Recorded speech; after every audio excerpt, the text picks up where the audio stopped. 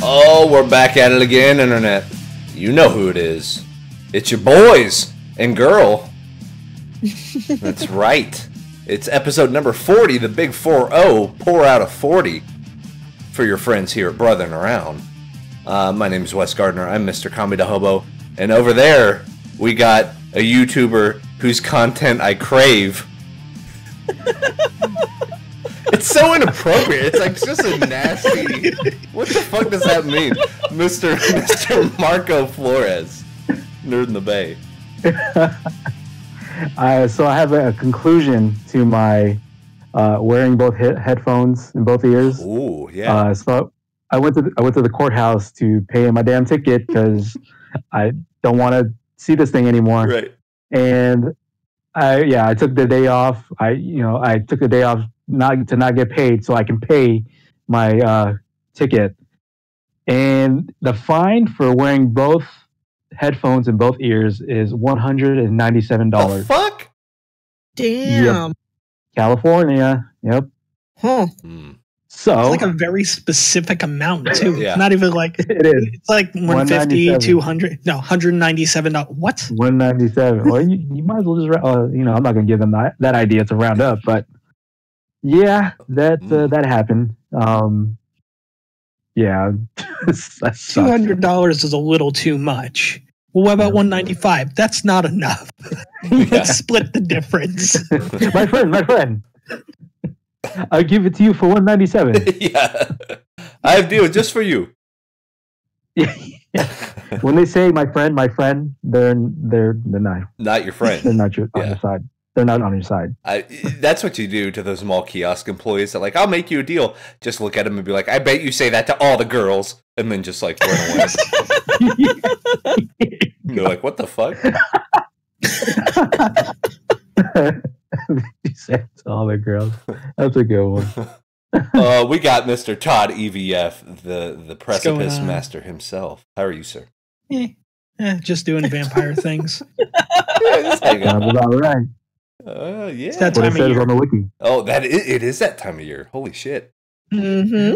It is. It came quick, didn't it? We're not theming our content either. That's right. Like dropping the ball on that. Right. Yeah. Still got like what, 2 more episodes this month? Yep. I think so. Something like that. Yep. We'll basically just put like a little jack-o'-lantern on one of the thumbnails and call it Halloween. There you go. That's our whole spirit. There you go. The spirit of Halloween. Superstore. And then we have more. Oh, good. I was gonna say I just put the sea creature from Southpaw Regional Wrestling. Oh yeah, perfect.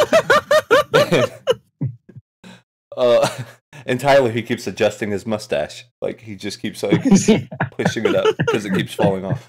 And we have the lovely Moriartea. Hello.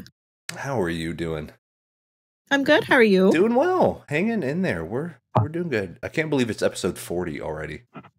Mm-hmm. We are getting old. Yeah. We had that inside joke that every episode of Brotherin' Around talked about how old we were getting. Yeah.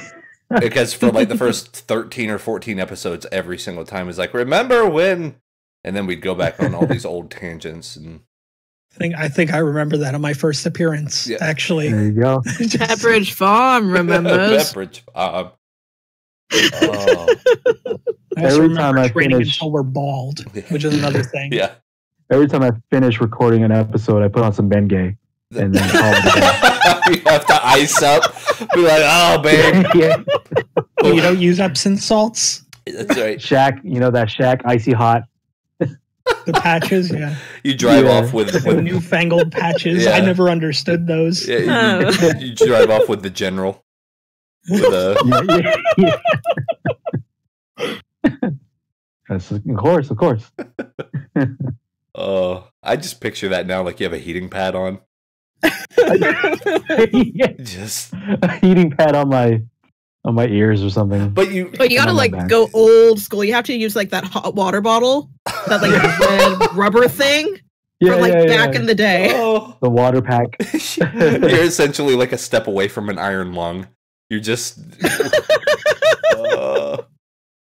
Oh no! Every time I finish recording, all the young lions from New Japan, they come around and put that ice pack on the body part. Yeah. That are sore. They put the jacket over you like you're James Brown. They're just like, yeah. oh God, do him on, sir. And you're like, oh, Marco-san, Marcus, please, you can senpai. walk. It's okay. Walk back to the losers aisle, not the winners. Yeah, go to the left. This right side's not for you. I lost, Just go to I the lost left again. Ah! And then pay this fine of $197. Yeah. Yeah. I mean, eventually you're I just lost going to the go on Juice Minoru Robinson. Suzuki on him. So Oh, that's Yeah. true. You just start beating him up in the aisle and shit. Like, That's right. fuck you. Hell yeah. That's what it's about. I don't need help. Yeah, that's when you Pay know my fine for me. you've gotten past the point of like being too old, and now you're so old you become Terry Funk. You just like start. You You should like, see my moonsault. yeah, like fucking throwing chairs, and like even if it's in the crowd, it doesn't matter. You become like angry Yeah. Stan Henson and just barreling people over. All right. Jeez. Oh, but speaking of getting old, well, this is going to be kind of a more themed show a little bit. We actually have a few topics to talk about, and I'll start with the main one. I know we talked a little bit about Blade Runner last episode. I think a lot of our Blade Runner talk was like off the air, though, right? It was I think so. It was. I where think. we kind of Maybe. dove. I know we touched on it, and yeah, who knows? We don't listen to this. It all bleeds show. together. Absolutely. And so We're going to start mentioning shit that we've done, and it's just like, that was great on the show, wasn't it? Yeah. Everyone's gonna be like, I have no idea what he's talking is that about. Chris Farley That- bit? Yeah, remember Yeah, that? That was that stuff awesome. needs to be like Patreon content or something. Yeah. That's true, like cutting room floor type stuff. Yeah. Because some of Yeah, it's But very. as long as you don't disconnect, Kami, then we should be good. I'll just record it overnight. Then just like pilfer through it and be like, "Oh, here it is." Leave it on. There you go. Yeah. Much like the fabled buddy cop movie. Oh yeah. I wish we That's still right. had that clip. God, we went on for like 45 minutes about that Mhm. We did. insane idea.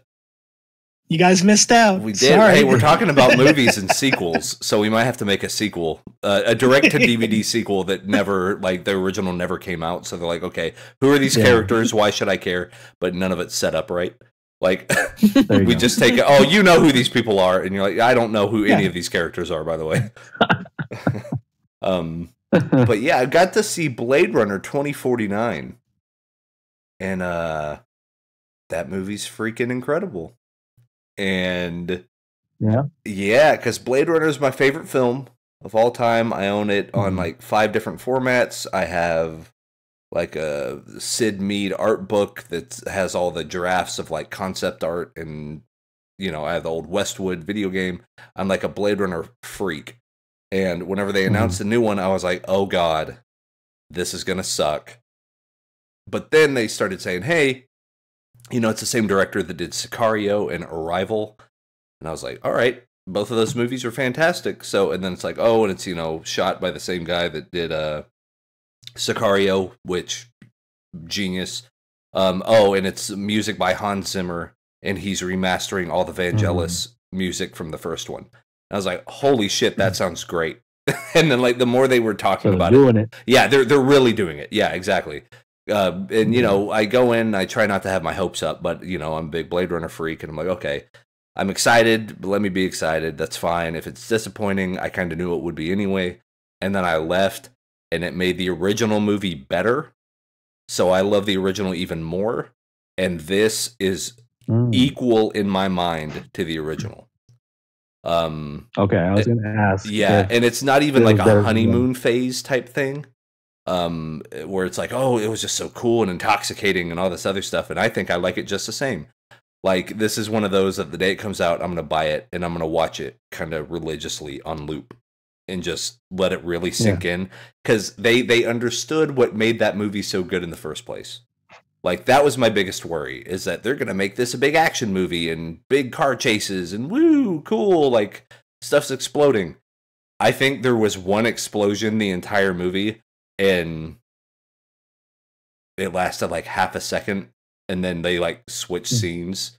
Like, there was no crazy Brockheimer aftermath. Like, no, this isn't that type of movie. Like, it's about 3 hours long. and it's a very slow burn, and that's the way it should be. And I would say it does a perfect thing that sequels do. And here in a little bit, we're going to talk about some other movies and trailers. And this is how I kind of want to tie it in. The best movie sequels take what was good about the original and make it better, and then take what was bad about the original and chop it, right? Like, you cut the fat, you get the stuff that didn't work out, you bring in new stuff that works, and then you improve what was already great. And that's exactly what Blade Runner 2049 does. It cuts the fat of, like, I love Blade Runner to death, but that is a boring-ass movie, because shit does not happen in that movie. Like, you're waiting for this big plot beat to happen, and it never comes. And you're like, I've been here 2 hours and 45 minutes. Like, you know, but that's part of the appeal of Blade Runner. Is like, you live in this world with these characters, and things happen around you, and not everything has an answer. And, you know, it has all this, like, metaphysical type shit as part of the story. And they bring that into the new one, but they actually give characters arcs. And those arcs are finalized. And yeah, there's still questions at the end, but you're like, I feel like we just saw a movie. You know, I feel like there was a beginning, a middle, and an end.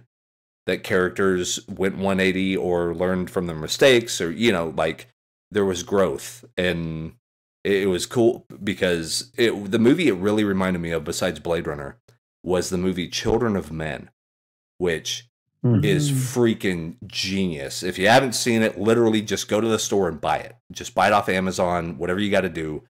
That movie's fucking amazing. And that's the type of vibe that this Blade Runner movie has, where it's like a dystopian world, just like the original. But the hint at the end of this one is there's that tiny little sparkle of hope. That little tiny boop, like they put a pinpoint on it at the very end. That way, whenever you leave the theater, it was a depressing ass 3-hour movie that made you feel great coming out of it, you know. And I think there's like a magic to that. And apparently, it bombed at the box office. It absolutely just plummeted, and that's kind of what happened to the original, because it was a flop. Whenever it came out, people were like, "What is this?" And I think that's what's going to happen with this one. But what I also think is going to happen with this one is 30 years from now, there's going to be kids on a podcast talking about, have you guys heard this movie called Blade Runner? Like, it's going to have that kind of tale. Like, there's going to be a cult following. There's going to be people like me who are obsessed with it. But then, 25 years from now, there's going to be that new generation that, like, picks it up at whatever, or, like, they're going to have a HoloLens scanner of Netflix or something, and they're going to, like, beep, boop, boop on their forehead, and then be like, I want to watch Blade Runner. And then, like, they hit their temporal lobe control mechanisms, or, like, whatever fucking shit's going to happen in 30 years. And DS9. Yeah, right. It's going to be Minority Report. They just, like, move their hands around and shit starts happening. Yeah. So, but people are going to see it, and they're going to be like, wow, this thing was way ahead of its time. And I think it's an important movie, and I think it's one people should see. But I totally get it if the last thing you want to do is see Blade Runner 2049. Like, I understand, because it's not a movie for everyone. And that's why I like it so much, is because they didn't try to make a movie for everyone. They knew what Blade Runner was, and then they did it. They made a Blade Runner movie. Like, this is the only movie besides the original Blade Runner movie that I feel is a Blade Runner movie. Like, all these other movies copied it, and the style, and, like, the look, and the feel, but they never quite got it. But this movie gets it. And super stoked. Because now I'm like, and the selfish side of me, and I told this to my wife, my wife loved it too. She liked the original okay, but she was like, this doesn't quite work for me. But then we came out of the new one, and she was like, that was great. She was like, that 3 hours flew by. And what I told her is, I'm kind of selfish, because normally whenever a movie fails at the box office, it comes out on DVD pretty quick. And I was like, yeah, I could buy this on Blu-ray in like a month. Because this movie bombed. So I just want to buy that shit, man. Give me all the deluxe digital editions. Give me all that stuff. Like, yes, I'll be selfish. Like, give me all that. But it brings up a neat thing about sequels. Is you look at the most famous sequels ever. You look at Empire Strike Back. You look at Godfather 2. And these things are, it's almost like they kind of go a different direction. Not necessarily, like they still have the same vibe, but Empire Strikes Back is not A New Hope, like in any regard. And right. In a little bit, we're going to be talking about The Last Jedi. And, Godfather 2 got way more personal than the first Godfather did. It went more into like family dynamics and stuff like that. So they kind of changed it. Instead of this, look at this slightly romantic in the Greek tragedy kind of way that the mob and, the mafia and the Italian mob is. In the second one, it was more like family can fuck each other over real quick. Like that was kind of the moral of the story. So it changed dynamics and it changed direction, and it was way better for it because it left the original alone, and then it made its own statement and its own thing. And like the same thing, Empire Strikes Back, it's considered the best sequel ever made because it's like that ended on a fucking downer. Like Empire did not have a happy ending, to say the least. I mean, Han's in carbonite, Luke lost his hand, the whole shit. Vader won. Like, bad guys won. When does that ever happen? Yep. Now it happens a lot more because people realized it worked in Empire Strikes Back. It was a ballsy movie. Like, that's why it's probably my favorite, is because they didn't pull punches. They're like, yeah, this is a story that we're telling, and there will be a third one. But to get to the third one and that payoff, you got to go through some shit first. Like, things can't be happy all the time. Yeah, and, sure. And it's kind of nice because with Blade Runner 2049, I don't think there's any need for a sequel. I think in 30 years, if they want to make another Blade Runner movie, have at it. But like, this tells everything you need to do. And the big thing is, it stays far away from the whole is Deckard a replicant stuff. Like, they mention it for like one scene, and I think it's one line from Jared Leto's character, just to like replant that seed in your mind about, oh yeah, that was a thing, if Deckard was a replicant or not.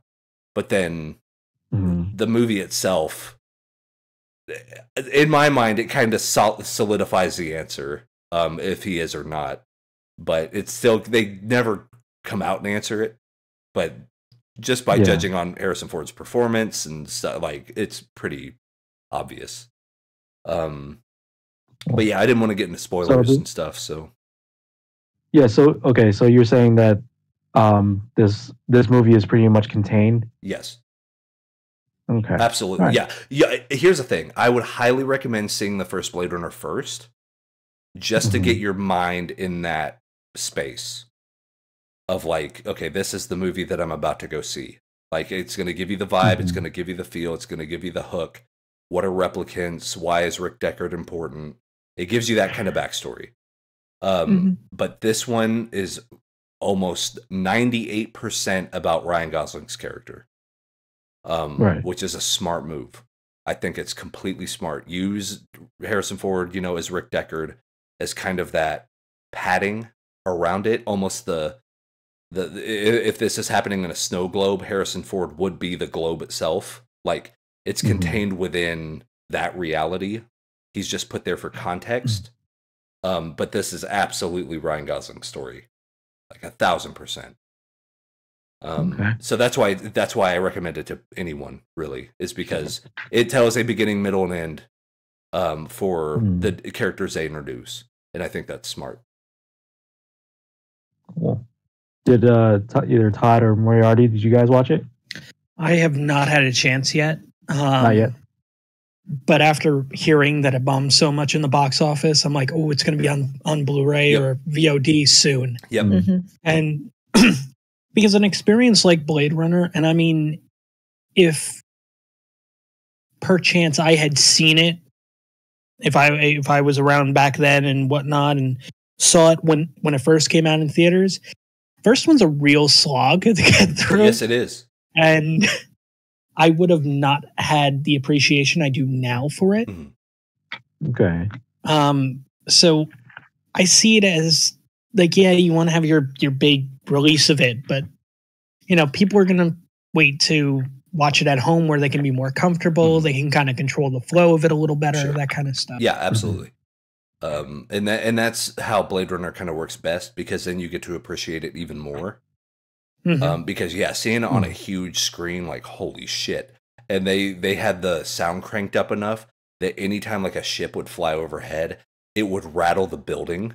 Like the walls in the theater, it was so rad. I was like, yeah, this is badass. Like, I was like, this is exactly what I wanted. And what made it the best was that it was me and my wife and 4 other people in this massive theater.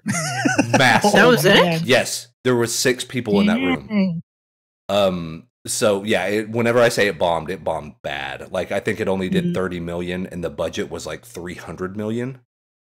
So yeah, it did not do well at all. But and it sounds so weird to say, but I'm kind of, I want people to get paid, and I want the directors and producers and stuff, because if this is a movie that it earned it. Like this, they deserve all the credit and all the money in the world because they did it. I don't know how, but they did it. They got one of the most important films ever created, made a sequel to it, and the sequel works as good, if not better, than the original. And you're like, how does that fucking happen? Like the odds of that ever happening is astronomically low. But they did it. Amazing about this is I'm looking this up, and it did 36 million domestically. It won the weekend, and it's still considered a flop. Yeah, and it's like, holy shit. Martin Scorsese did a really cool, I think it was for the Hollywood Reporter or Hollywood Insider or one of those. He did a guest article, I think yesterday or the day before, that talked about what the problem was with like Rotten Tomatoes and things like that. And it wasn't, you would think that Martin Scorsese would go off on any aggregate scores is going to cut funding and all that stuff. But he didn't even talk about that. Like, oh, if a movie doesn't get 90%, it's considered a failure or something. He didn't even really talk about that. He said that it just changed stuff like Rotten Tomatoes and Metacritic. Changed the way inherently of the relationship of an audience to a movie. And that's what his argument is he said, now every movie producer is now a used car salesman. And you're reviewing a movie the same way you're reviewing like a meal through Yelp. Like, oh, I guess it was okay. But like that doesn't mean anything. Like, did you get emotional context out of it? Did you get movies are a little bit different. They're more a kind of a good movie can change your life, right? And really it was one of those things that after we got done watching it, even driving home, we have to go through downtown and all this stuff. And I was in the passenger seat and I was looking out the window and I was like looking up at the skyscrapers and stuff, and I was like, I see it. Like now as of right now, I'm in Blade Runner. Like you see it in like the signs and the way that, it was slightly rainy on the street. So like the red lights from the stoplights are like shining off the side of buildings and stuff. And like, you're just there, you're in it. And I was like, yeah, this is it. This is real life. I get it. I get all of it. Like it all makes sense. And good movies do that. Whenever you go see an awesome superhero movie, you want to go outside and like lift a car above your head. You have that sort of like hype about it. You're like, oh shit, like, oh, I could change the world. Like you have that embracing of it. And his argument is Metacritic and Rotten Tomatoes completely takes all that out of it, because then people are so worried about, well, if I were to give this a number, well, what would the number be? Oh god, you know what I mean? Like, oh, well, would it be a splat or would it be a big tomato? Like, so now it becomes, instead of like, did this affect me emotionally? It's, well, I guess the acting was sort of okay, but I would have thought that, like, everyone becomes a film critic, which they're not supposed to be. Like, they're supposed to be film critics, and then they're supposed to be film watchers, and nary the two shall meet. And I kind of agree with that. I'm like, yeah, I can see what he means by that. Like, there should only be a certain batch that are really respected, high on their tower of like Roger Ebert. I think Roger Ebert was the best film critic to ever live. And we've talked about it before, but the reason why is because Roger Ebert could hate a movie. He could absolutely despise it. And the way he wrote the review would make me read the review and be like, oh, I'm going to love this movie. You know, like he was able to do that. He was able to get his point across, but he wouldn't be like, "Oh, this movie's so terrible, don't go see it." Blah blah blah blah. Like really cynical. He would actually be critical of the movie and be like, "They did this great, they didn't do this great." You know, we always do the joke of if you're a fan of the genre, like if you're a fan of RPGs, you're gonna love this RPG. Well, no shit. Like, of course I am. But Roger Ebert was really able to hearken in about, like, he would never use terms like engrossing. He wouldn't use terms like, oh, what are some of the funny ones that we've made fun of, Marco? Like, oh gosh, there's like 7 or 8 of them. Visceral. Visceral, yeah. Yeah. All these words mean nothing. Like engaging, compelling. Oh my god, compelling is the one that just makes me want to. If I had hair, I'd fucking rip it out. Because here's the thing: compelling doesn't say anything. Like, tell me what is compelling about it. What compelled you to keep playing, or what compelled you to keep watching? That's your review, not that it's compelling. Like, it's like if all your movie reviews just said the word good. You're like, yeah, that doesn't say anything. Like, it was good. Oh, okay, thanks. It was nice. All right, sure. Yeah, those words are empty. They don't have a lot of weight. But yeah, with like all the, and kind of on that, and to steer it back to one of the other topics that we're going to talk about. So we all saw the Justice League trailer, right? We did. I did. You guys? I'm not even interested in it. Oh wow. So DC completely burned me. So yeah.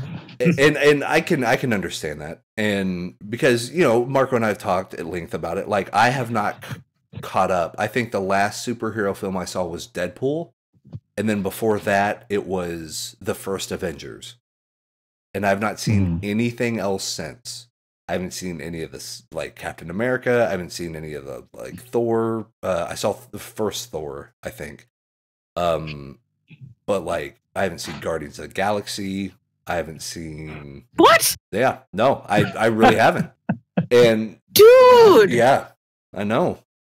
It's just one of those things. It's, for some reason, even if it's not true, the way that they're being pushed, and this goes true for the Justice League trailer, but I'll tell you the difference with the Justice League thing. All of these movies kind of look the same to me. And it's funny because you read the review about Blade Runner, and everyone's like, oh my god, this movie's so long. This movie's just such a long movie. Oh, Blade Runner 2049, it'd be great if, you know, it was like 45 minutes shorter. If you look at the running time, it's only 10 minutes longer than any Marvel movie. Marvel movies are fucking like, if I sat down, seriously, and I think I did the math on this, if I sat down to watch all of the Marvel movies that I missed, it would be like 87 hours.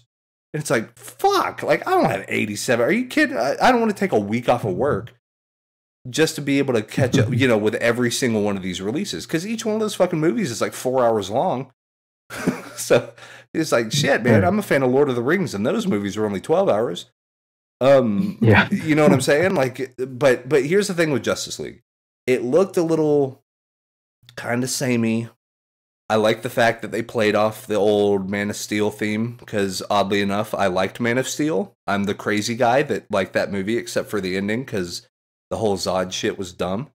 But the rest of it, I thought was a great superhero movie. It was a great Superman movie. There was like a 5-minute span whenever Clark Kent is with his mom and they're in front of his dad's grave. That 5-minute span from there to when he starts at the Daily Planet is perfect. You could have sold me that. You could have sold me that 5 minutes on a DVD and I would pay full price. Because I was like, that is Superman. That 5 minutes is like what encapsulates that character so well. And they play off of that in the first like 2 minutes of this Justice League trailer.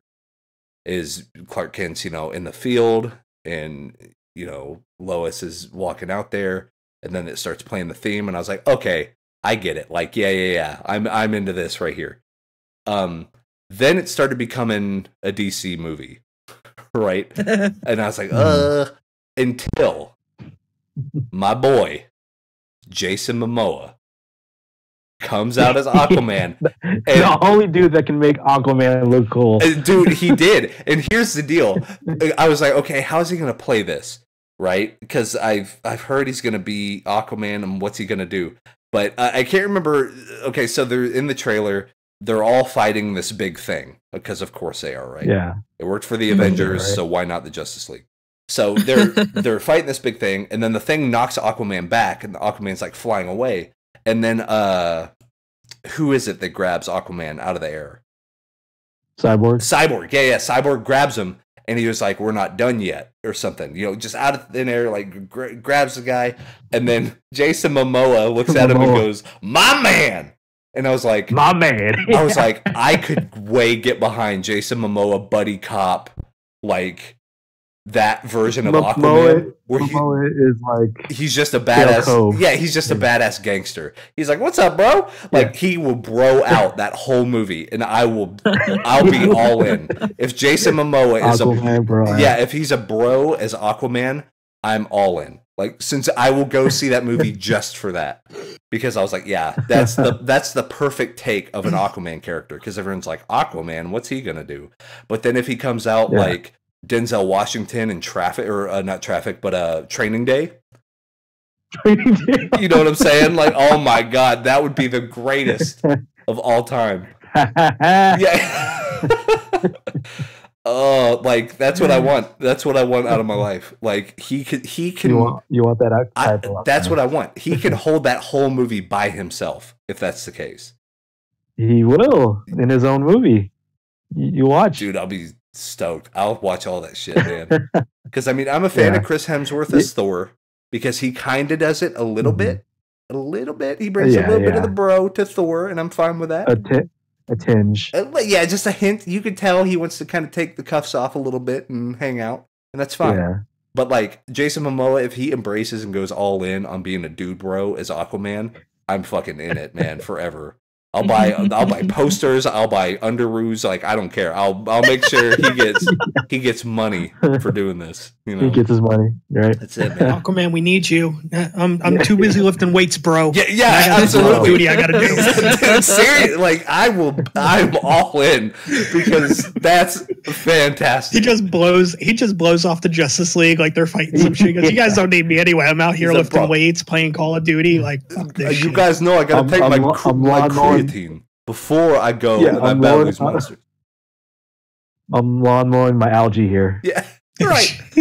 Yeah, it's like that because that's a take that no one expected, right? Because everyone's like, "Oh, superhero, you have to be very stoic. You have to be very like, and there's a sunset, and you're like contemplating what it means to really be a superhero. Like all the same shit that all the superheroes do. Like, what? Do I deserve this power?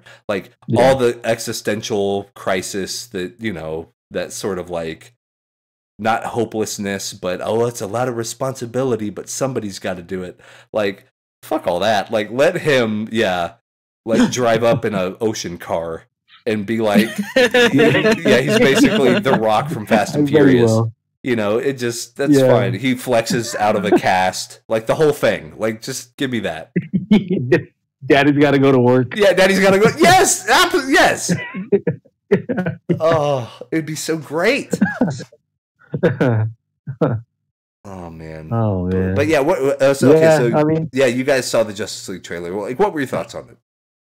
Yeah, I saw it, and I was like, okay. I think as you're discussing it from your point of view, I'm sort of seeing as like each of the cast members, each of the members of the Justice League. With Avengers, them getting together, I felt like they were like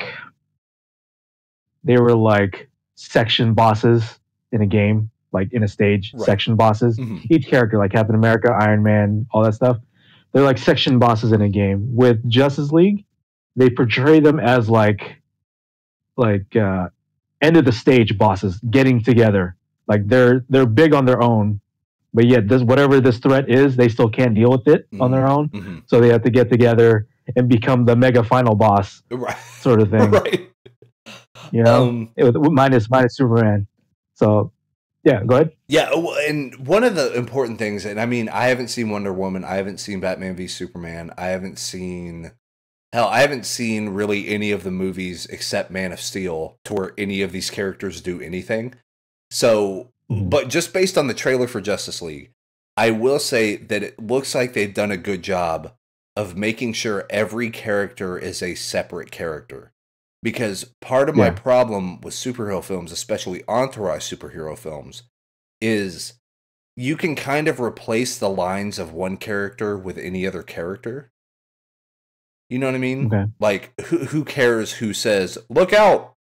Like, there's no personality with it. Like, the way they write it is kind of safe. That everyone's like, come on, team, let's stick together. And then there's one other character like, no, I work better alone. But then it's like you could give those lines you could give those lines to any set of characters and it would still work, which is kind of a problem. Yeah, like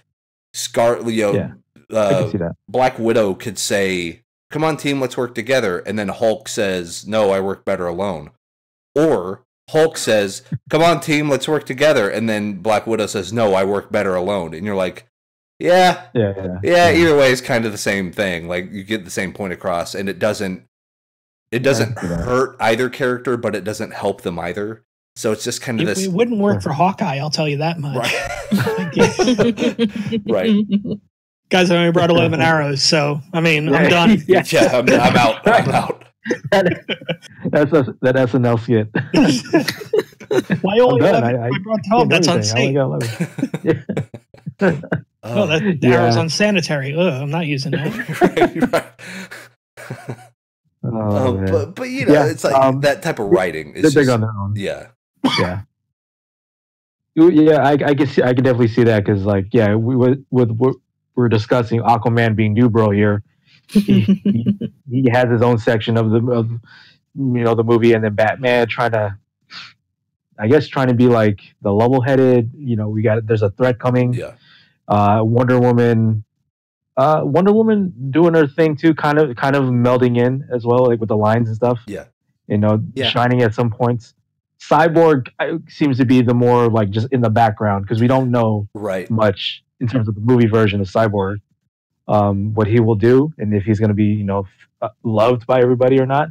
And then you have the Flash, who is the kid Beast Boy version of like Teen Titans Go, being kind of like the annoying one in the group. Oh yeah, like I'm always hungry for a cheeseburger, like that guy. Yeah, that sort of thing. Yeah. So yeah, you do have that kind of like the extremes of the personalities, and then as you can say, like with the Avengers, pretty much everybody can fit that same mold. Like Captain America, a stoic leader. Iron Man, a little bit more like sarcastic, but he can do that too. Hawkeye, same thing.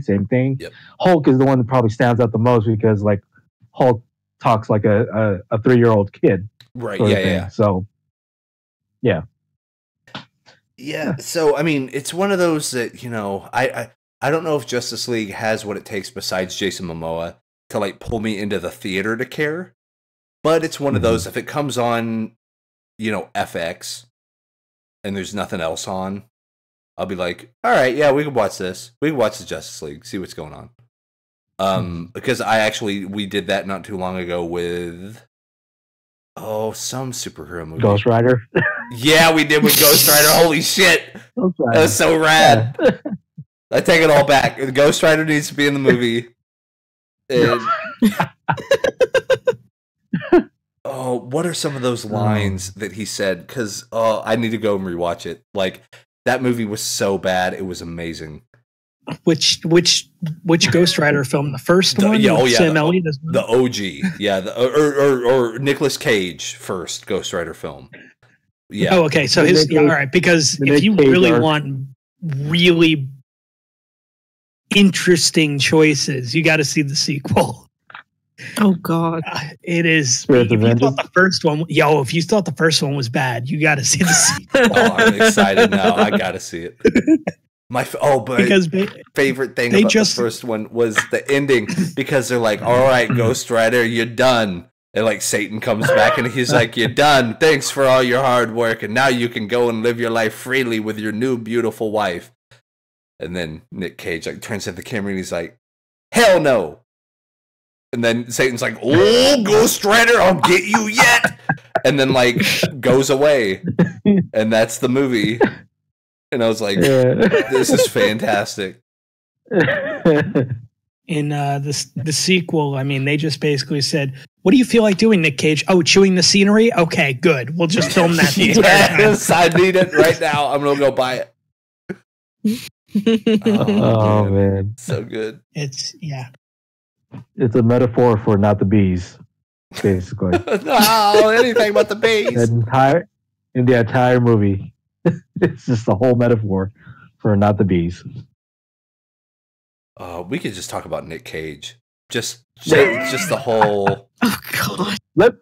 Let's save that for a focused cast. Yeah. Oh, the best of Nick Cage. I'm fucking down. Let's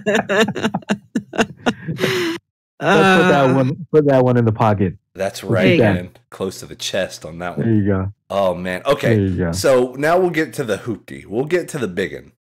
So new Star Wars trailer dropped.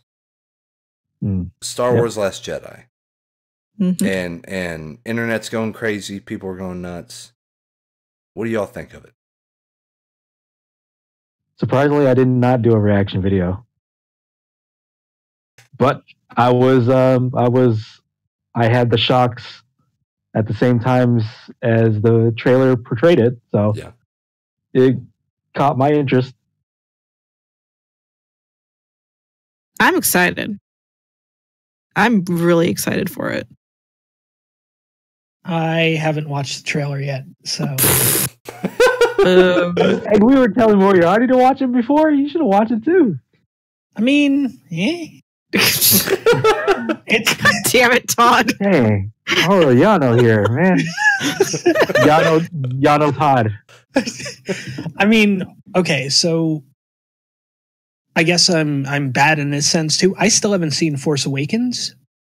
Oh, okay. Yeah. So yeah, I mean, it's just like, oh, I could watch that, but then that's gonna kind of blah blah blah and so on and so forth.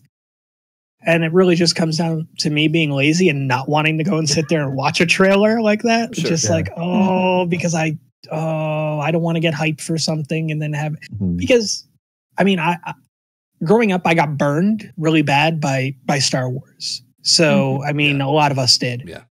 I mean, you talked about the original box set that was released. Well, the box set that was released around the time of Phantom Menace and stuff like that. Yeah.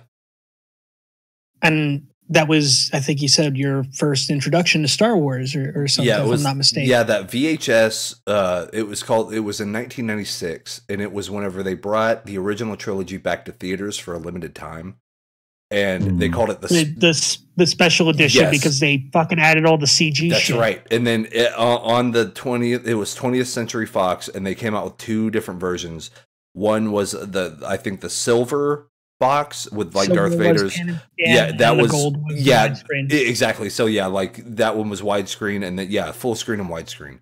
And each one of those before the movie had like a 5 or 10 minute interview with George Lucas. And it was some duder that did the interview, like some local like movie review schmuck from like a Californian public access show. And he's like, I'm here with George Lucas. And then, of course, it was just about as riveting as any other George Lucas interview. Where it's like, so tell me a bit about why you wanted to go and revisit, Star Wars. He's like, well... there was some things I wanted to put in there, and we put them in there. Well, thanks, George Lucas. Like it was terrible, and compelling. It's very visceral, engaging. If you ever need some way to get to sleep, pop on the director's commentary for any of the first 3. Actually, any of the initial 6 Lucas Star Wars films, they will put you the fuck to sleep. Well, and what's so staggering, and like, studying film and going to film school and stuff, there's something that they teach you in film school 101 is, and it sounds fucking obvious. It sounds super obvious, but it's like 2 main rules of being a film director. Number 1, know your content before you start shooting. Mm-hmm. Number 2, let the actors act. Mm-hmm. George Lucas does neither one of these things. So whenever in all of his interviews, he goes, you know what I like to do? I like to shoot around the movie. And then I find the movie in editing. Like, I'll go in and whenever we edit it together, that's when the movie's made. What the fuck are you talking about? Like, no. You edit it in your mind before you start shooting. Like, what are you doing? Like, so he's shooting around the movie and hoping for the best. Like, no. Yeah, I mean, the director's commentary for, I think it's Empire. He's talking about how no, it was a director's commentary for Phantom Menace. He's talking about how not like, oh well, this is what we're trying to get out of the performance or whatnot. He's just like, in this scene, we use this style lens to film at this angle and do this, and you're just like, well, I wanted insight on the fucking movie, like, and he's just like. But we decided that we were going to switch over to this angle and use this lens instead because you get to see more of the wonderful set dressings we've done. And I'm like, it was like sobering. And then the other thing he does is if you go and look at the behind the scenes of him working with any actor in the world, like people talk shit on Hayden Christensen. I think he's a great actor. People talk shit on Natalie Portman. Fantastic actress. Like, you had fucking, Jimmy Smits, you had Sammy J, you had everybody, man. Ian McDermott, you had fucking Sir Alec Guinness. Like, Jesus Christ. You have Ewan McGregor, a Shakespearean actor, a dude who is legit, like, that dude does Shakespeare. And he comes off as a dud in these movies. And the reason why is the way George Lucas directs is he's like, all right, Ewan McGregor, I want you to stand like this, and then I want you to look like that, and then I want you to look over here, and then I want you to say this line. All right, action. So your actors aren't able to act. They're just mimicking what the director just did. Like, oh, he wanted me to stand here? Wait, and he wanted me to look this way? So you never mimic to an actor. Whenever you give direction to a film actor, you say something like, can you do that again, but you're slightly more angry? Like, do it a little more angry. Or do it, you're going through a lot right now. There's a lot on your plate. Just do this and feel a little more overwhelmed when you say the line. You give them a direction. Like, here's the emotional context of what you need to portray. Now, please portray it to the best of your ability. Not, I want you to stand here, and I want you to do a 180 spin, and then I want you to do some jumping jacks, and then you're going to do a handstand, and then you're going to say this line, and then throw a thumbs up to camera B. Like, that's not directing. Like, you're just telling people what to do. And that's a whole different thing. And that's why they fucking come off as bored and dead. And just that whole movie feels very flat. Is because they're just trying to remember what the fuck George Lucas told them to do. They're like, well, did I say that right? Was that the line? Like, they're so worried about how am I sitting and where am I looking and all this. They can't get into the moment. So I mean, I guess that's why it was so much easier with the original trilogy, because most of them were, allegedly doped up most of the time. So taking directions like whatever, Carrie Fisher. For sure. Oh, it's true. No, it's absolutely true. That's not an alleged. She flat out said that. Was right. Yeah, Dang. She got her Ultimate Warrior on. Oh, in a big way. Hogan.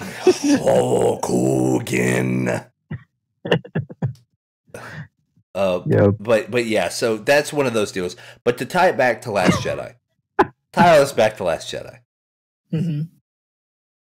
So the only problem I have with this trailer, and like overall, I liked it. I like the vibe. I like the little thing that was next to Chewbacca, and he like goes Wah! Or whatever noise he made. It made me laugh. So like, I'm all in. That little guy, what's his name? A porg or something? Like that's like that. Yeah, he's like a little penguin hamster. Yeah, he's like a guinea pig, but like a penguin. Yeah, exactly. So he does the scream. And I was like, Digimon. Yeah, right. He's my favorite Pokemon. He's there and he yells with Chewbacca, and I was like, yeah, man, I get it. Like, yeah, I'm a fan of Ewoks. I'm one of those guys. Like, I think they serve the purpose well, so go for it. And then you see all the hot hits, and you see Luke saying, hey, I've only seen this type of the Force once before, and it didn't scare me before, but it scares me now. Like, all right, so now, Luke's seen some shit, and now he's worried, so we should be worried. You know what I mean? Like, that's, you're setting the tone. If you shook Luke, then, yeah, that's it, man. You shook the shock master, and that's what... right? Yeah, that's what happened. Like, it's on another level. And but the one complaint I have is we all absolutely know for certain what they're teasing at the end of the trailer is not gonna fucking happen. Oh yeah. No way. Nah. They are not gonna make Rey turn to the dark side in the second fucking movie. It's not gonna happen. That's their Disney princess. They're gonna sell blankets and toys, and also it's like turning John Cena. This shit is sailed. Rey is not gonna turn. I guarantee it. You can quote me right now. We'll timestamp that shit, and I'll PayPal you money for a beer if I'm wrong. I promise you, it won't happen. Disney's not dumb enough to be like, yeah, that the awesome girl and woman power and feminism, and we're going on all these morning shows and Ellen. Let's turn her into the bad guy. Nope. Not touching that with a 10-foot pole. So the fact that they're hyping that up kind of upsets me. Because you're going to piss off a lot of people. They're going to they're going to have an expectation of like, well, maybe this story's going to go crazy. Maybe she's going to pull a Hell Hydra, and it ain't going to happen. I guarantee you it ain't going to happen. Now, what would be interesting is if they turned Finn. Like, that's where you start getting into some cool shit. It's like, oh, wait a minute. Yeah, maybe Finn wants to be somebody. He's trying to fight Phasma, or whatever her name is. And, he realizes that he's kind of weak and he needs a little more power. What's he going to do? And then Kylo Ren, master of the dark side, says, hey, man, I got your back. I know how you feel. You want to be stronger. Well, just hang out. I'm not telling you don't have to sign on the timeshare. Just come hang out for a little bit. Just come to the place. We'll just crack open a beer and talk about it. And like, get that storyline going, and then you start building up that Rey versus Finn. Like, that's your interesting. Yeah, you know what I'm saying? Like, that's your money ticket for the next movie. It's like, the two good guys, but now one's bad, and is Rey strong enough in the Force to be able to save her friend? The one person that really believed in her. Of course, Finn would be the bad guy because, oh man, America 2017. Subtext. Some boardroom executives like, this is genius, and we'll have him kneel during the national anthem. Oh, you're right. What? have his full name be Kaepernick Finn. Yeah, make him get a Muslim name. Make him pull a Cassius Clay. Yeah. Draft jumper. Draft jumper. It's like Star Killer. Skywalker. Star Killer. Draft jumper. Oh man. I was reading on a hypothesis that like that end scene was, and they debunked it already, like introduction to like the gray side. Oh, like, no light, no dark. Like a gray side, because I think Luke was like on a thing where he's like, to get rid of all of this, the Jedi needs to die, sort of thing. Yeah. And then I see this scene, and it was like, reaching the hand out. I was like, oh, are they gonna be in the middle and just do whatever they want, sort of thing, but not be exactly light or dark? Yeah, but they're chaotic. What is it in D&D? They're like chaotic neutral or something. Neutral? Yeah, chaotic, like crazy neutral, like where there's no real rules, but they kind of know where their moral compass is. Yeah. Because Kylo is dealing with he wasn't sure. At least with the trailer, he's having like hesitation of shooting, his mom's ship down, sort of thing. Yeah. But there's always hypothesis about the whole scene with, Force Awakens, like if Kylo actually did push the button, or if Han pushed the button actually, just so Yeah. He said they think he can fulfill the mission, sort of thing, you know. Right. But don't know. Yeah. But it was interesting. It was an interesting thought that a gray side can be introduced, but I think it's being debunked. Yeah, and the one thing that I hope is, do we all have like and Todd, this may not even mean a single lick of anything to you, because you haven't seen Force Awakens, but so do we think that with the Snoke character, they're gonna like make Snoke into somebody? Like, oh no, Snoke's actually Obi-Wan Kenobi. Like, do you think they're gonna pull that type of shit, or is Snoke just a guy? He's just a guy to me right now. Right. Yeah. I mean, if you delve into like the lore that was completely destroyed by Disney, by Disney, there was a lot they could have done with the Snoke character. Yeah. But I mean, I kind of want to go Knights of the Old Republic with this and say there's a chance they may be trying to introduce a true Sith. Well, and which would be what is interesting about that is they are bringing in some of that, without giving it away, like they're trying to bring in, because even in Force Awakens they talk a little bit about, you know, old masters and old dark side masters, and they kind of hint and nudge and wink about Revan, and so there, because like, okay, extended universe stuff, I super wanted Force Awakens to be like the first book of the Thrawn trilogy, because the Thrawn trilogy is fucking outstanding. It's a story about Luke going rogue. He actually turns to the dark side, I think, like full on, and then starts training young kids to be dark side Jedi. Like it goes like almost pure like Snidely Whiplash evil. Yeah, it's been a while since I've read them, but there's a lot going on there. And then Luke, Han and Leia have a son who fights Luke. Like, so it's kind of a repeat almost of the original type dynamic, but now you have all this background history from all the characters that are involved, so it changes it up quite a bit. Like, it was really interesting takes on some of this stuff, and it seems like they're cherry picking some of it. They're like, this was good about the Thrawn trilogy, and this was good about it, and Revan, yeah, everyone loves Revan. So yeah, or like, is Snoke gonna end up being like Yoda or something? You know, like, are they gonna try to everybody? They're gonna pull a Metal Gear, and everybody's related to everybody. And it's Big Boss. Yeah, but not the real Big Boss. This one's the other Big Boss that we burned in the fourth game. But the fourth game, like. The only problem with them doing that, though, is the whole followers of the living force thing that they alluded to in the pre-sequels with, Qui-Gon and Obi-Wan being practitioners of such, as well as Yoda.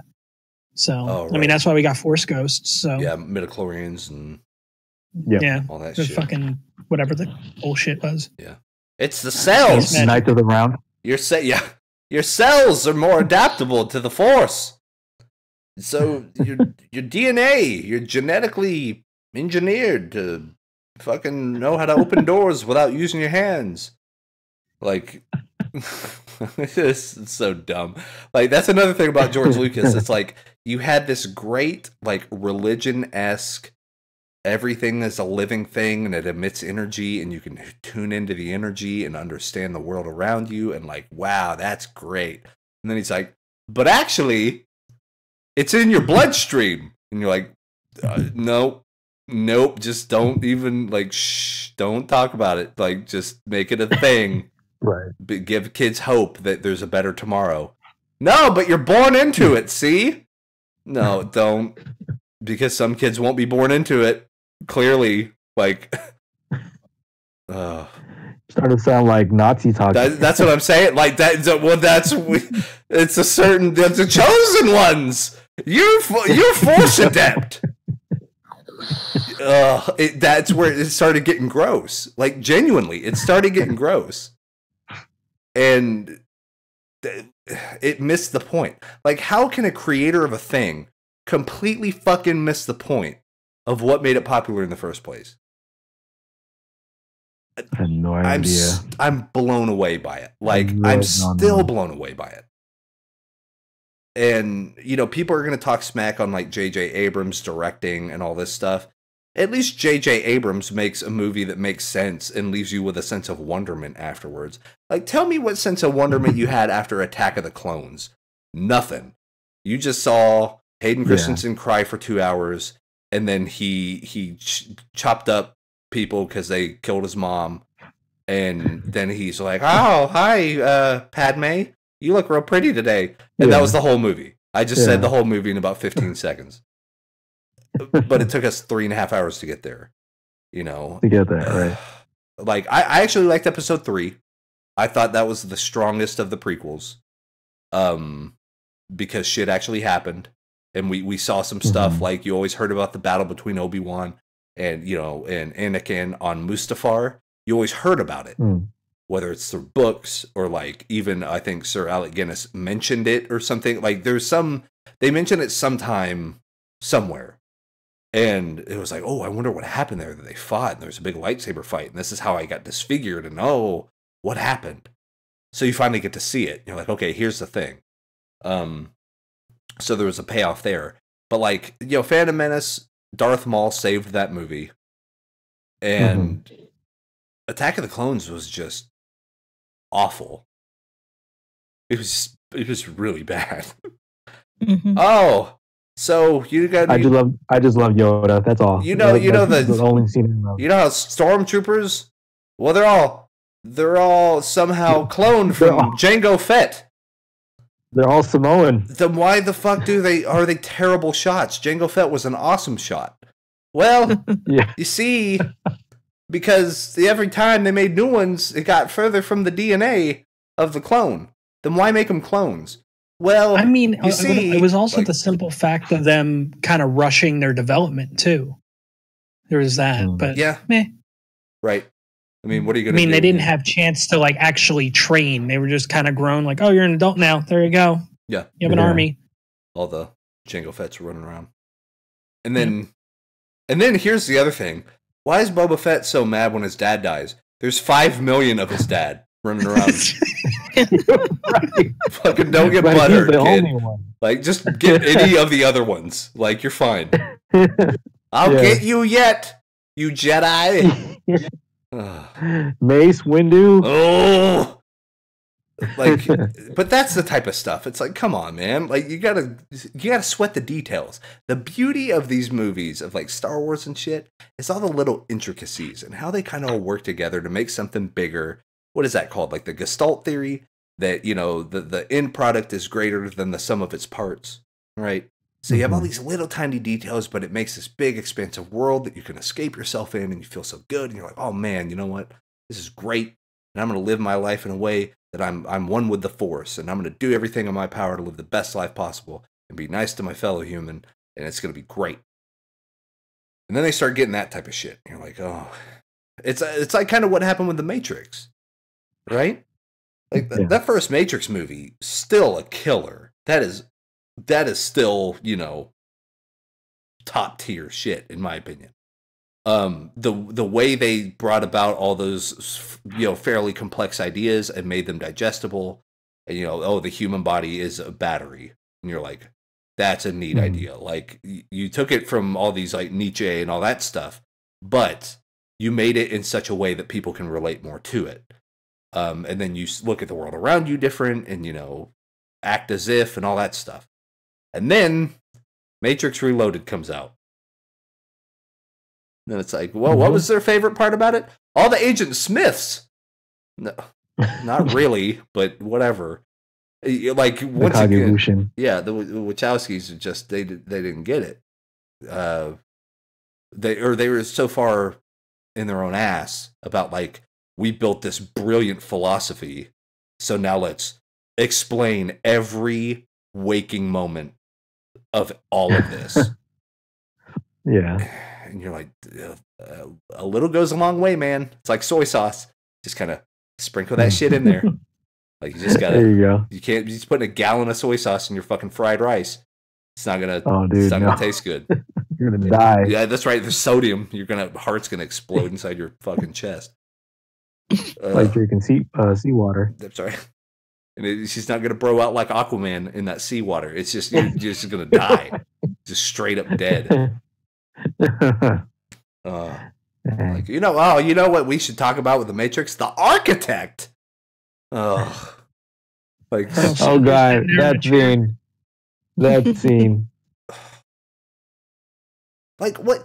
The Oracle was so fucking great, right? Because the Oracle's like, hey, don't worry about the vase. And he's like, what vase? Turns around, knocks the vase over, breaks it. And he was like, well, how did you know? And then she was like, I'm really going to take you for a loop. If I didn't say anything, would you have broke it? And then he's like, oh my God. Like, like your mind like blows from all this shit. You're like, holding. Big time the Oracle. Yeah. Yeah, exactly. And like, that's how the Oracle should be.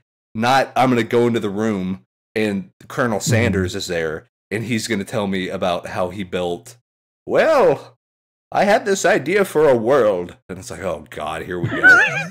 Jesus Christ. I was thinking about that parody scene. I was like, who did that scene? I need to watch this again. So for those of you that don't know, I just found the Will Ferrell as the architect. I think it was like, what was it? Some MTV Music Award thing or something that happened like a long time ago. Super long time ago. My goodness. Oh man. But like, I was gonna say while we were talking about Star Wars, if like, because Todd is posting pictures on the chat, if you can find the hypothesis that Snoke was a stormtrooper that bumped his head in the first Star Wars movie, which is why he has that head injury. Yeah, that'd be great. Oh my God. Oh, I wish, man. I found the YouTube video. Oh, you found the YouTube video? Oh man, that's fantastic. I hope it is too, just to spite everybody. I kind of hope that's where they go with it. But yeah, like, don't sweat the details, man. Just keep stuff open-ended. And that's what was so fucking great about Blade Runner. Holy shit. Like, they got it. They literally understood what made Blade Runner so good. And they didn't fuck with it. You know? Yeah. Like, how hard is that? It's super easy to make stuff open-ended. It's really difficult to write yourself in such a fucking hole that you have to, like, explain the nature of the universe. Like, don't. Like, you could have hit the eject button a long time ago before we got here. Like, we don't need an architect to explain the Matrix. I thought the whole appeal of the Matrix is that we're in the Matrix. Mm-hmm. So why would I want to know how the sausage is made? I don't. I want to fucking eat it. I don't care. Yeah. It's delicious. I can live in ignorance. That's my choice. That's part of the fucking movie. Be the battery. That's it. So, like, yeah. I know. There it is. With the circles around it. I like that. It's been the new thing in Facebook. Like, check this out. And it's like a picture of a bird. Yeah. But there's a big giant arrow pointing at the bird. It's like, that's the only thing in the picture. I can't help but look at the fucking bird. Yeah. Why are you pointing at it? Like, I don't need a circle around a bird. Oh, man. Oh, man. It's so good. But anyways, movies are great. You sound convinced. That's my segue. That's it. That's great storytelling mechanisms. Let's hope for those Rotten Tomato scores coming in on blast. Right. So Marco, tell me about this YouTube, Facebook, something's going down. Oh man. So I'm trying to grasp around it myself. Okay. So just doing my usual YouTube thing. I feel like I'm hitting a little hurdle because subscriptions are not really going up as I like, and views are getting there, but it could deserve it. It can get a push. Sure, right? Sure. So I look at Facebook. I actually found like a Discord group and such, but I look at Facebook I just typed in YouTuber and groups, and there's a lot of groups of YouTubers that will get together, and some of these groups will be legitimate and like try to say like, you can post your videos, support whoever you can, and ask for criticism or ask if there's anybody that can help with like banner art and all that stuff. So super constructive and helpful groups, right? Yeah. And then you were the red light district of groups that has like sub for sub, view for view, comment for comment. You want to buy subscriptions? It's 100 rupees. Hello, friend. You want my friend? You want YouTube views? You want YouTube views? Sub for sub, and it's all that is. So, like I said, I joined groups. I just joined a bunch of them. My reasoning is just I'm putting my videos out there on Twitter. Yeah. And I only do it once. I'm not spamming it. Right, sure. Which I have a thing about, like either promote it to a point where you don't annoyingly spam people. So I put it in these groups, and I don't want to put it in my personal Facebook because I don't want to annoy people with all this stuff, and then they defriend me and all that such. Anyways, I join these groups. I post my videos in there. It's like, hey, if you like the things that I like, be sure to watch it. It'll be great. If you can like the video, that'd be great. If you can comment, that'd be great. If you can subscribe, that'd be awesome. But because I'm joining all these groups, I'm weeding through the sub for sub posts and view for view sort of thing. And sub and view for view posts are. I took a look at them and see what it's about, and they can have like harsh like conditions. Like somebody will post, "I'm free for the whole day, so post your links." Okay, I'll go do that. So I'll post a link. Hey, this is my video. Appreciate any kind of support. And then the next post will be the response of that person saying, "I will watch your video, but you need to watch my video first. Subscribe to my channel. Post a screenshot saying that you watched the video and liked my video. And have your driver's license with today's paper and hold it up. And $197 and just get it set up. And transfer to the ransomware on your computer right now. Yeah. Jeez, call this 1-800 number. So I'm like, unlock your files. Yeah. So as far as open and honest as I will be, as far as I will go is I will watch the video.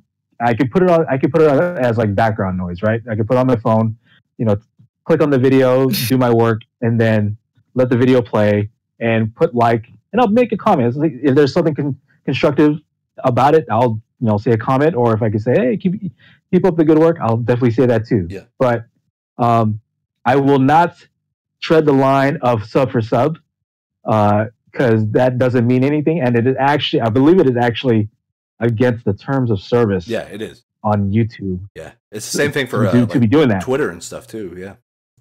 Yeah. So I'm trying not to do that. My main thing is just spreading my videos to these people that may be interested in it or maybe not. Yeah. But they can watch it, and if they want to do what they want to do, then fine. I'm not saying you got to do all these conditions. Oh yeah, no way. And that's outrageous. Because you can always tell the people that will use a service like that. Because like for instance, mine's like you could see Twitter people that do like, oh, if you follow me, I'll follow you back. Because you'll look and this person has a blue check mark and they have like 1.8 million followers. And you're like, holy shit, this person's legit. And then it looks like they're following 1.6 million people. And you're like, oh, okay, I see what's going on here. Yeah. Yeah. They're not even like ashamed about it. And then Twitter rewards them, so whatever. But you give them a blue check mark and 280 and such. Yeah, yeah. Like you could be a beta tester. Here, why don't you just run Twitter for a while? Come on in the office. We can get you set up with some Hot Pockets, and you can do whatever you want. Still at 140. Yeah. It's all right. Yep. I just had to check. I check every 5 minutes. I literally do that every 5 minutes.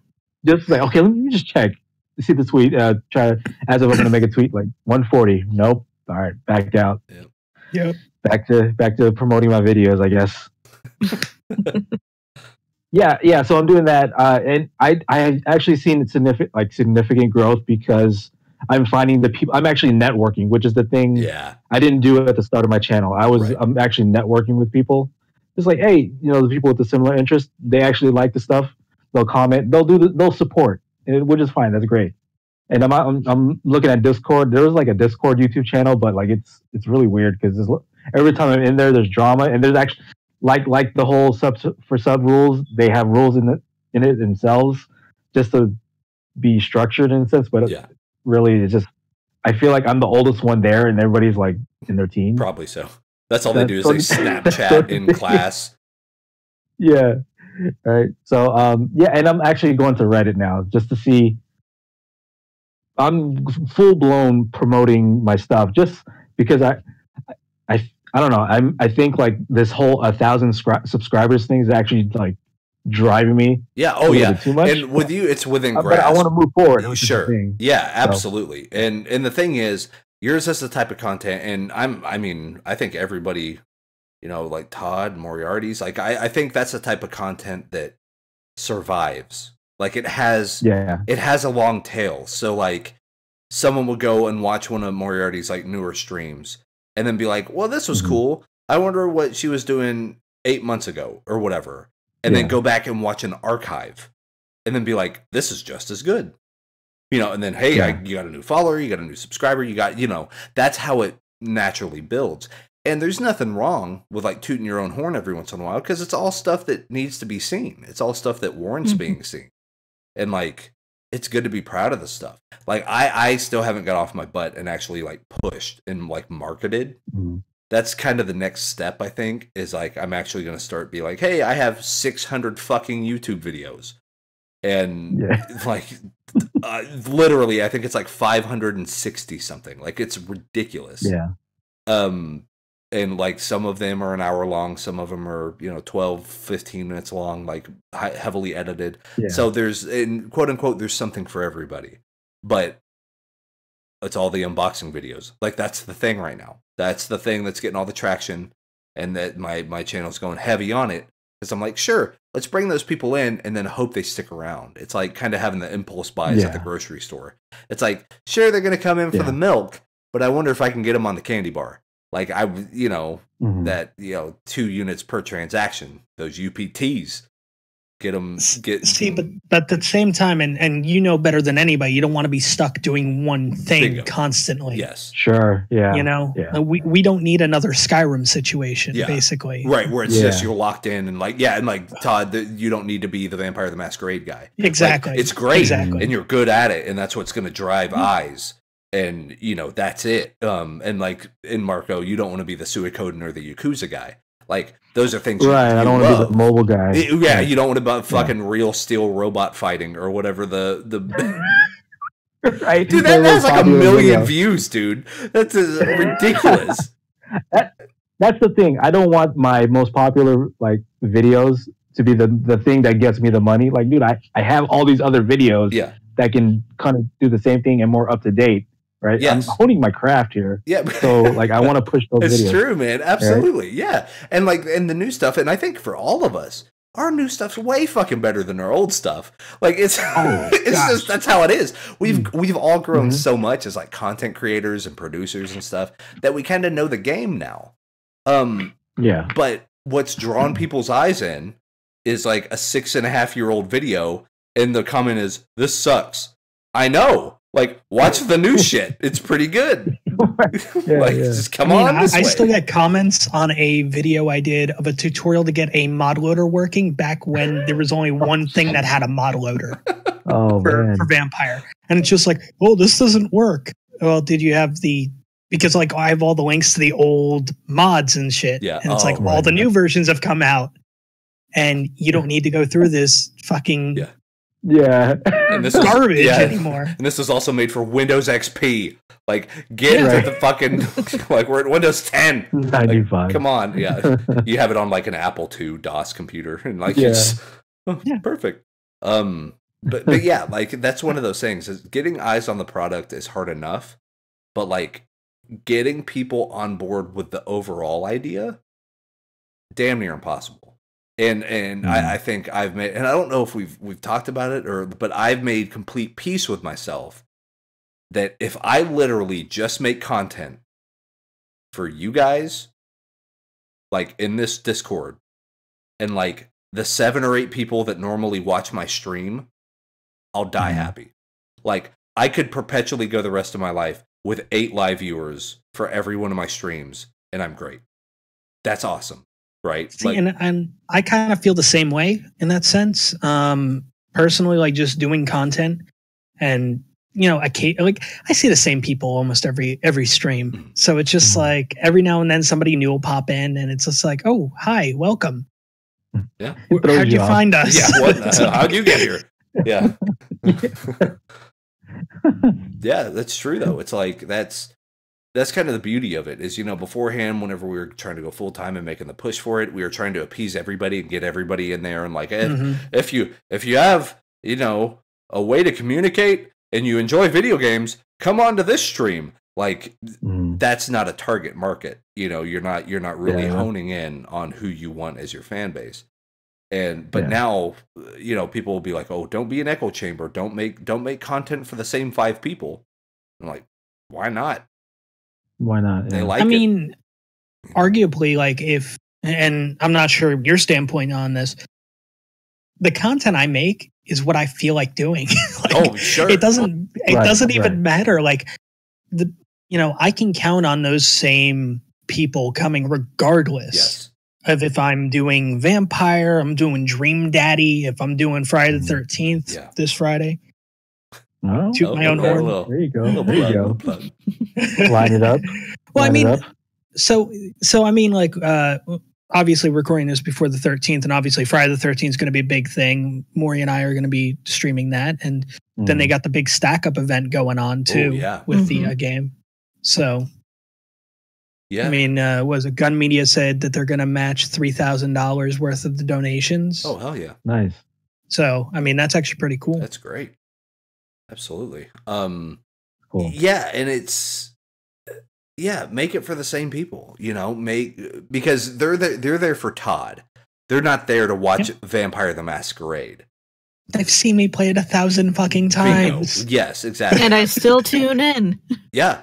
And I mean, because you have a vibe, you have a certain calling that you emit a certain personality that attracts people in, and then they want to be there. They want to be there to hang out. They want to meet other like-minded people that also find you entertaining, and they find the content good, and they they believe in the goal, and the goal is just to build that tight-knit, whether it's big or small, community. That's what it's about. And I mean, that's what it's a self-perpetuating machine, right? See, and the thing is, and I think you guys touched on it in an earlier brothering around, where it's, from my standpoint anyway, I see myself not so much like growing a community, but I'd much rather use my community to help other streamers that I enjoy, kind of like a talent scout in a sense, absolutely. Yeah.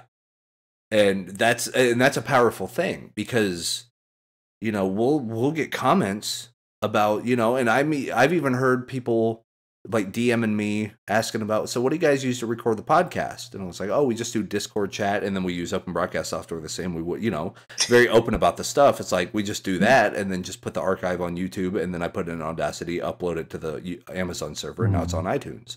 Like there's no secrets. But they're like, oh, well, we like the format and we want to try our hand at a podcast. Go right ahead. And I was like, that's the best compliment you could possibly give anyone. Is like, because they've heard us, or they're familiar with the way we do content, they want to try it themselves.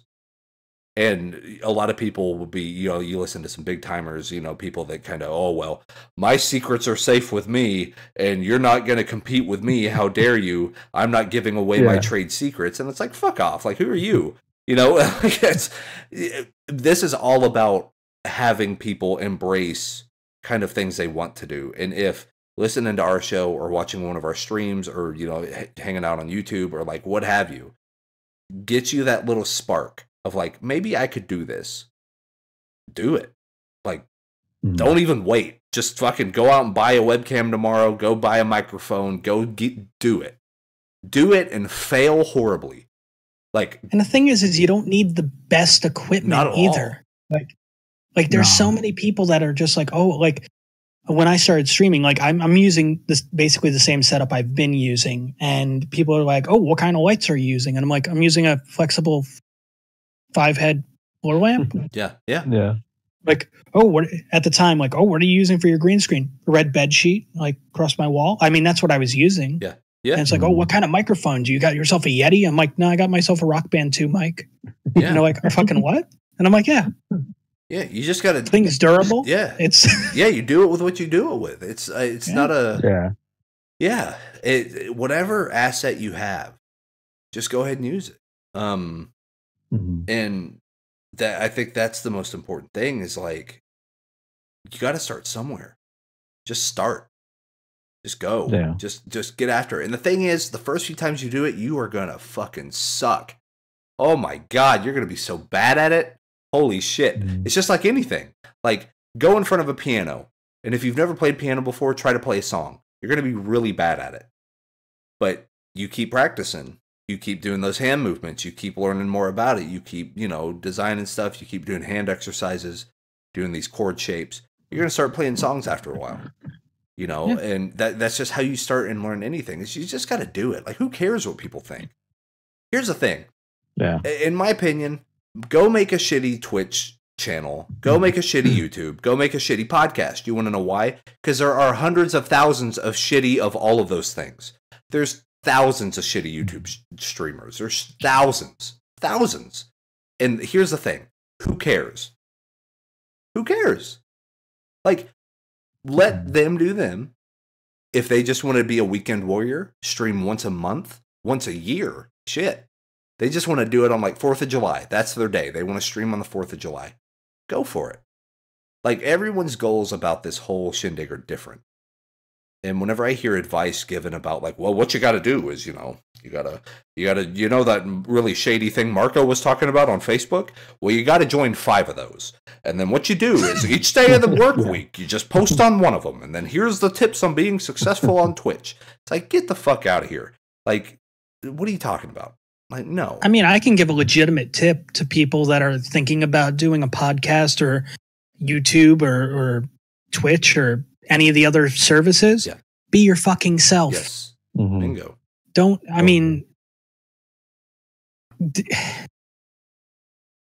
if you look at people that are not good brothers, for example, and people emulate and imitate that and such, and they think that that's their key to become a success. And that is such a fucked up word to use too. Yeah. Success. Yes, everybody gauges success differently. Yeah, it's a misnomer. It really is. I mean, I remember having a fight on YouTube in my comments section one time because somebody said I wasn't a success, and I'm just like, I have a steady audience. I get to have fun. I'm enjoying what I'm doing. I see that as success. Yeah. And then something came up, and then I'm just like, listen, I don't do it for the fucking money. Yeah.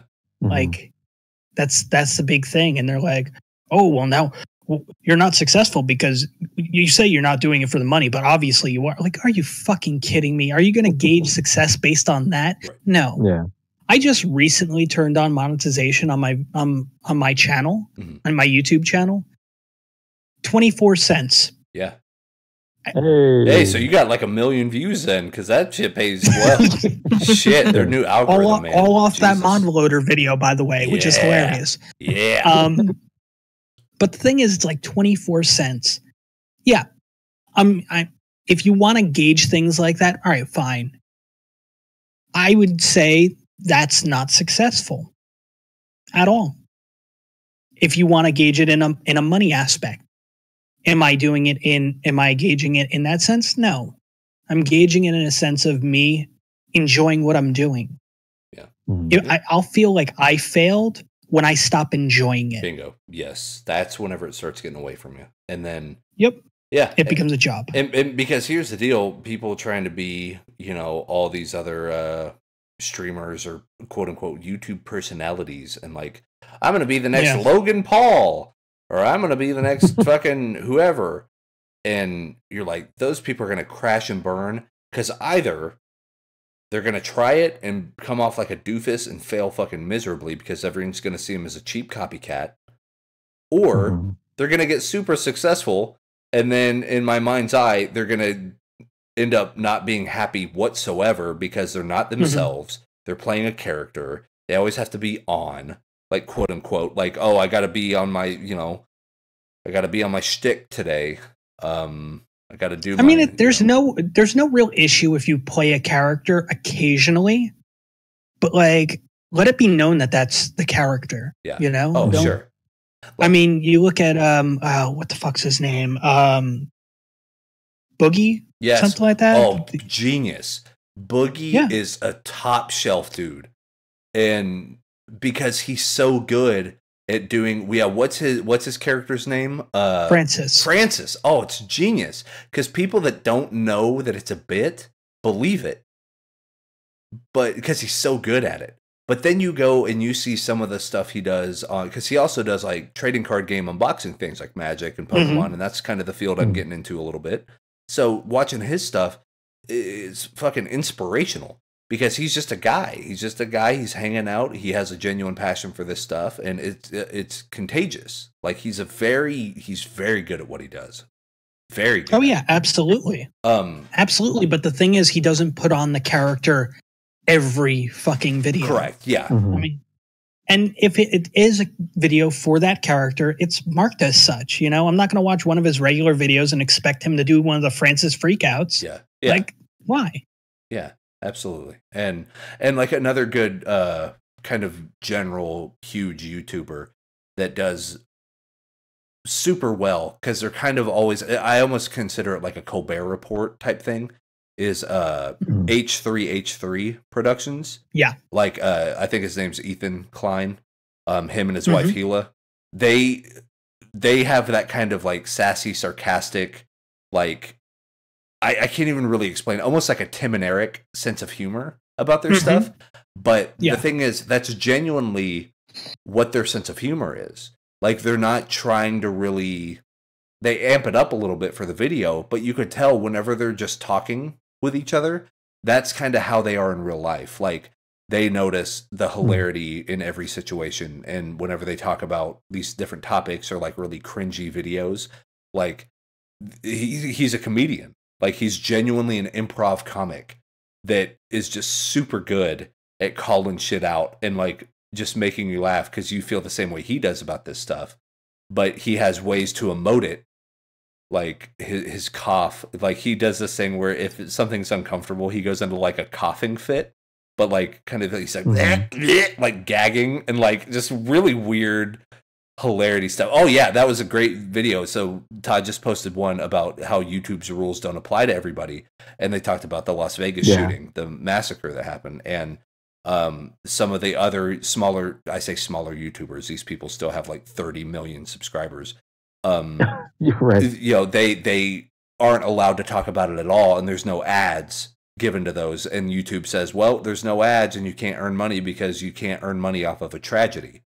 But then Jimmy Kimmel posts up his monologue, which is super good, but there's 30 ads on that video.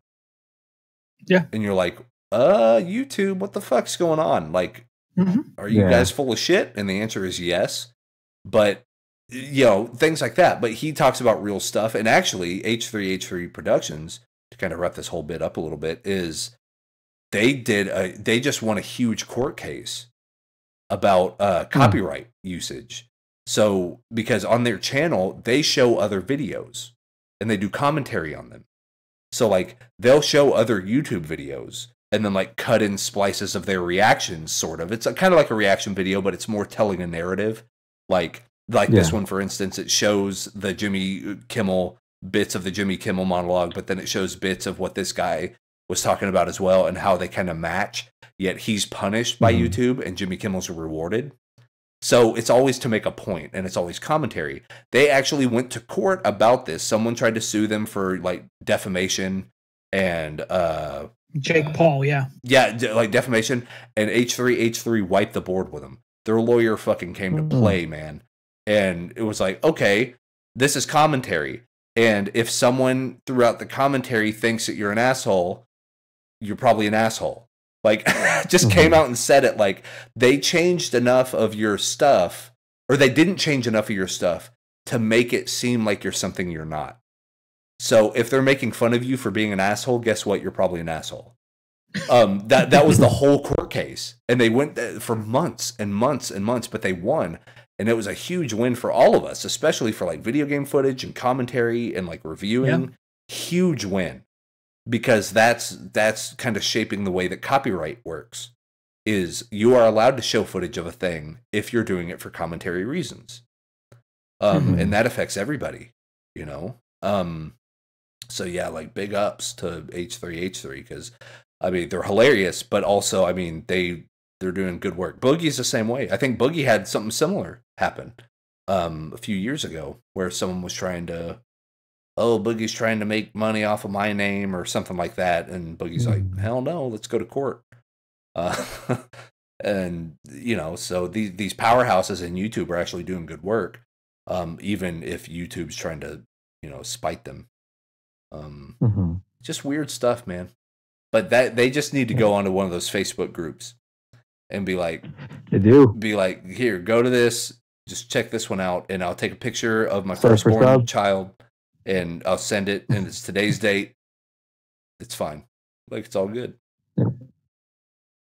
I wonder if that's what George Lucas is going to do for like his next movie. He'll be like, please go see this trailer, please.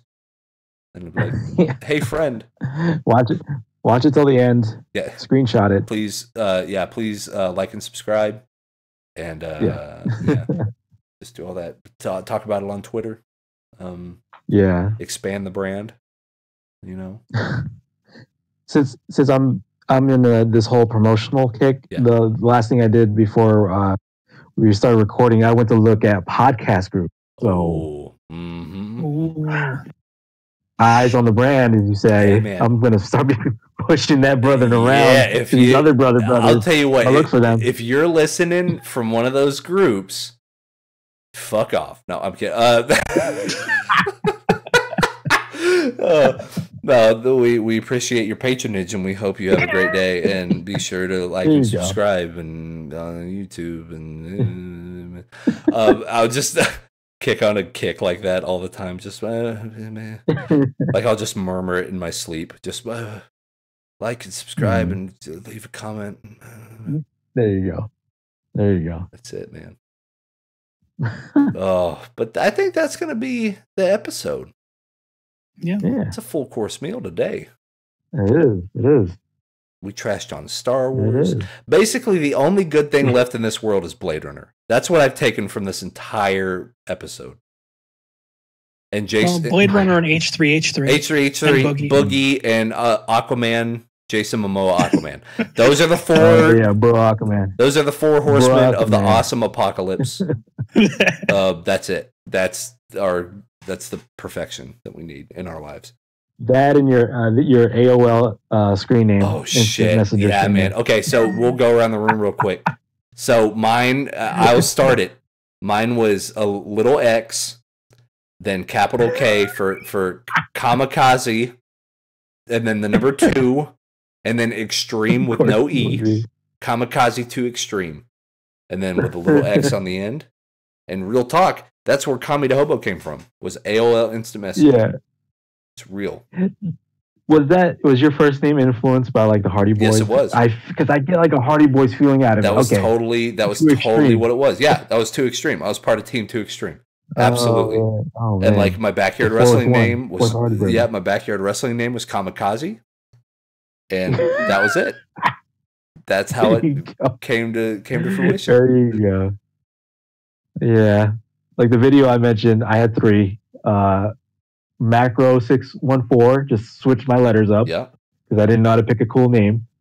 Marco Strider, because I was known that as that in the martial arts tricking forums. I just misspelled my names because that's what you were supposed to be doing in the 2000s. Yeah, misspelling names.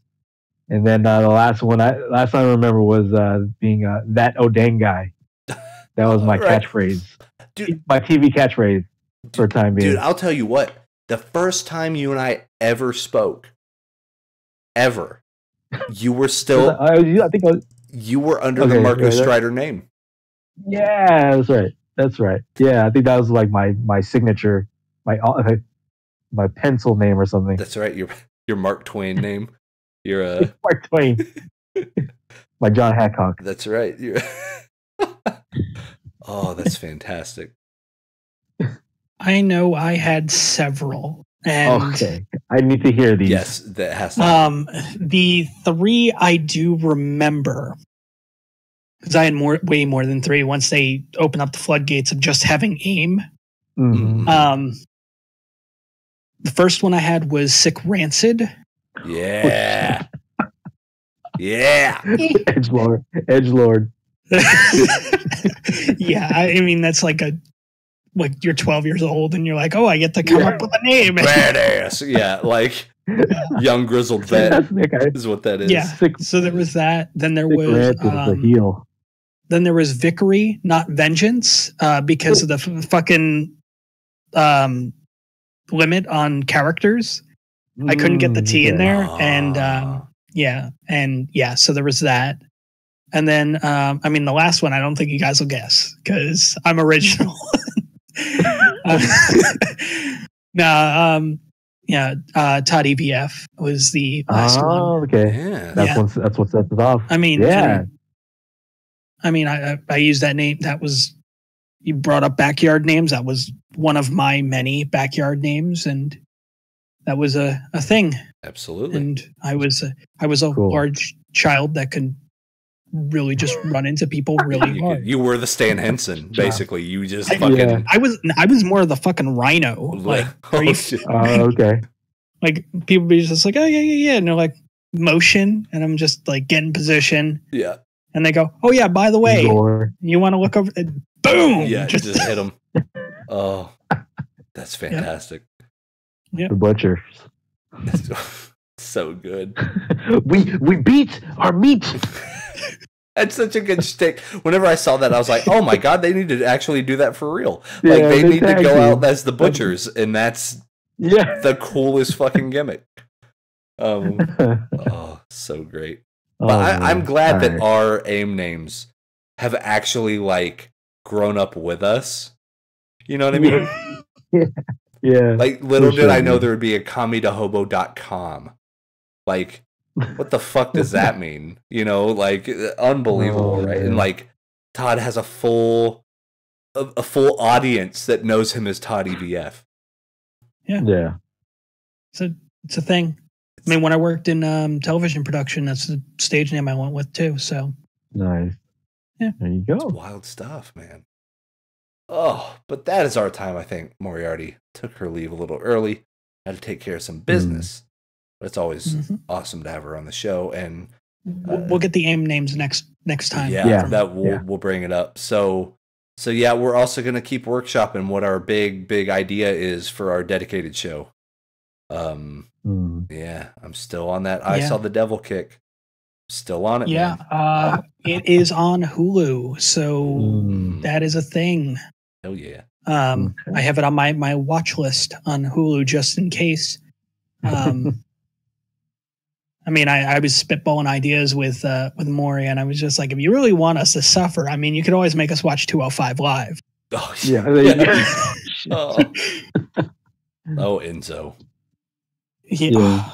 Oh, well, thank God that's whole debacle's just about done. Yeah. Oof. But now there's talks of Neville leaving. Oh, yeah. Oh, I can't wait. But yeah, that's a whole another thing. Yeah. Yeah, we'll talk about that next week. Because I still haven't seen Hell in a Cell.